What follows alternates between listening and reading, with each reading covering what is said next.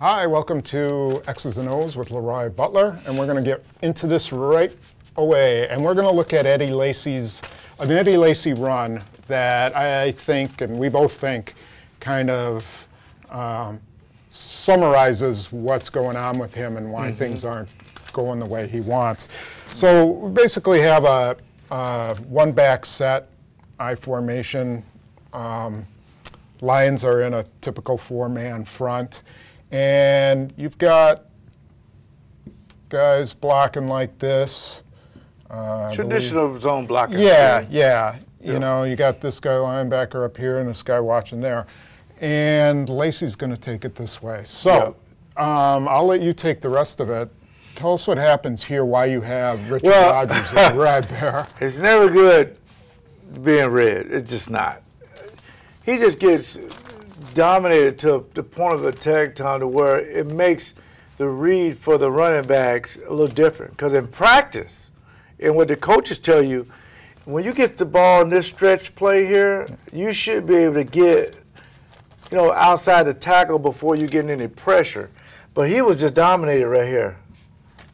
And when this guy dominated here, now these holes, they started to change. That's why they're in different colors. Because at one point, Lacy said, wait a minute.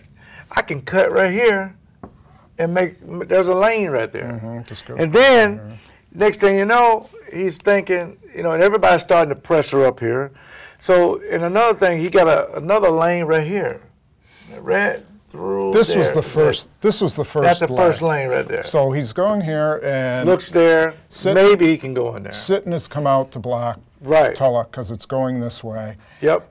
It's a quick opening, but if he takes it, he probably gets himself 3 or 4 yards. Levy is on the way over there.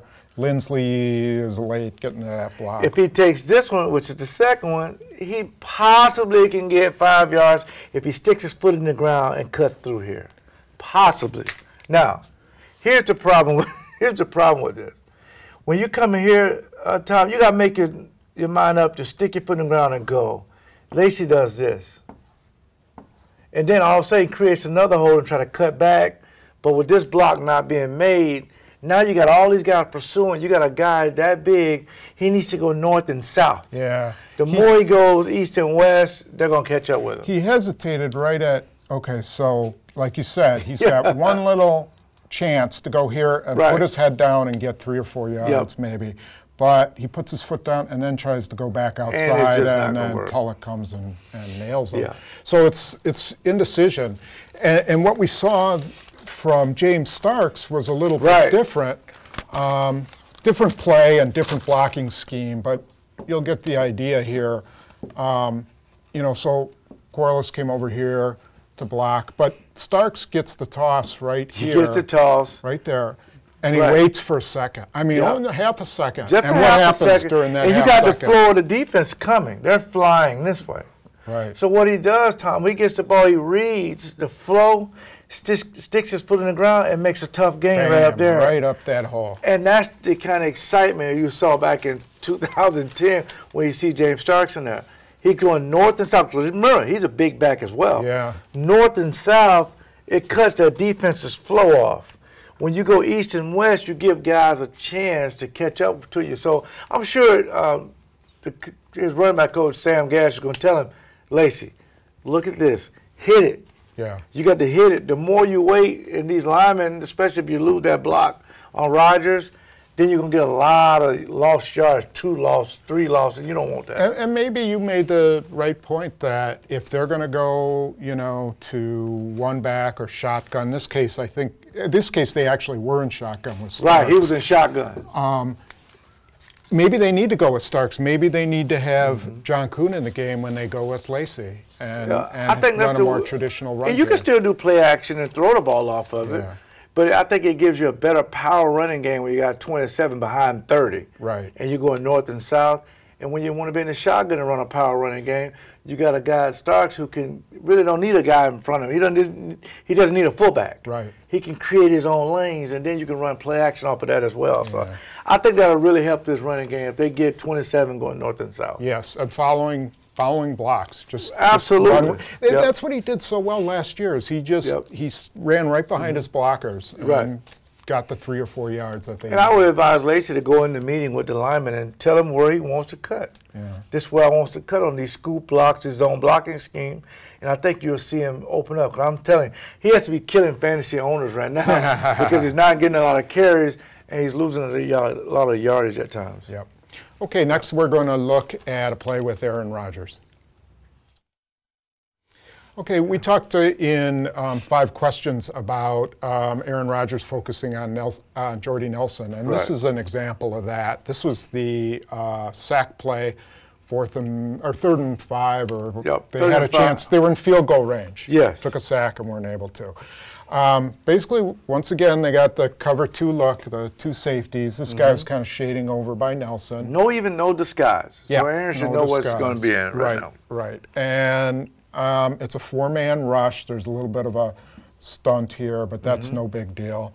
And so the routes on the left side, Corliss goes this way. Davante Adams runs a great route because this guy's taking the inside from him, and he still manages to get inside. Right. And then Cobb sort of runs a parallel route there. And then why don't you show us what Jordy Nelson did? Jordy Nelson runs what we call a traditional 7 route, or a corner, or a flag route. And he runs a pretty good route, but the problem is he got this guy on him. He takes the inside release, sells the post really good, and breaks it off here. Now that route takes some time, especially when you're in bump and run. But these 2 guys right here, they're consumed with 87. In Aaron's progression, when he comes back, he's looking this side the whole way. Yeah. He has to go through his progression because what you'll see, Corliss was wide open because Levy has to run all the way over here to cover him so he can get the first down. But if he's patient, he got caught up across this guy's face and he broke open right there. He was wide open. Yeah. Then if, say that doesn't go right, you got Davante Adams run what we call a 6 route, and he was wide open. This safety was really deep. So all that middle was wide open. And once you see his cover 2, you got to work the middle of the field because you know it's a double here. Right. And Aaron's seen his covers before, but his progression should have told him 2 deep safeties. Okay, his man, I'm going backside. My best matchup is 18 in the slot. Or you know what? I just want to get the first down. Right. I'm going to throw it to Corliss so he can get the first down and stay in field goal range. But what happens, as you talked about earlier, you had a game going up here with Sue, and he broke free right there and made the sack out of field goal range. Right. And there was a little bit of pressure, out here, but it seemed to me like there was enough protection that he could have just, stepped here, and there was a good lane, especially to Adams. Cobb, he was open, but this one was really good. And here's a safety valve for you. Right. See all that fails? Right. Here's your guy. Yeah. Right there in front of Tulloch had dropped back. He's helping on Nelson, too. He could have dropped it right there. And to be honest with you, we won't do a lot of Aaron Rodgers plays, but we got to point out and be honest that maybe something is off a little bit with there's so many targets on 87. He got to look and trust these other guys. Yeah. Because Cobb had a drop, and maybe that had something to do with it. I don't know, but he got to get the ball to the other guy. This is to just show a point, make a point. Absolutely. That, maybe they are focusing too much on way too much. You can use him almost like a decoy to where you can look here, he's covered, go back to this side, and come back to him. Yeah. Because he can beat double coverage if you give him a chance and throw it to him over here, but it's got to be late. Because remember now, this offensive line isn't the best right now. So you can't give these guys 5 seconds to keep blocking. Well, not against these guys. They did a decent job pass protecting. They did a decent job. But, against these guys, your clock's got to be ticking fast. But I was surprised when we went back to notice that Corliss was so open and Adams was so open. Because guess what, Tom? Chicago runs the same defense. We'll see, huh? So you can expect the Green Bay Packers, we should be up here next week saying that they killed Chicago in the middle of the field. Right. Or we're going to be talking about a 1-3. Yeah, definitely. Hopefully not. Thanks for joining us, and we will see you next week.